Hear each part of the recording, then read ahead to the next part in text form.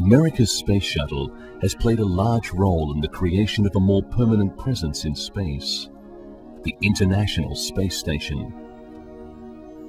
New hardware such as this restowable solar array is tested on orbit, a method which is helping engineers design lightweight, compact structures for the station. Even devices to transport crew along the space station's 350-foot truss were tested on orbit. Several times the payload bay of the space shuttle has had to be converted to be able to carry space labs, which enables them to carry the scientific laboratories planned for the International Space Station. The body's adaptation to weightlessness is the main focus of life science experiments.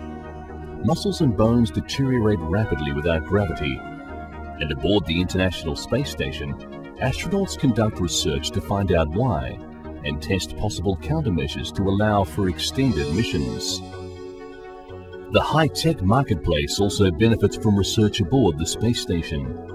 Valuable new developments are being made in the fields of materials, bioscience, and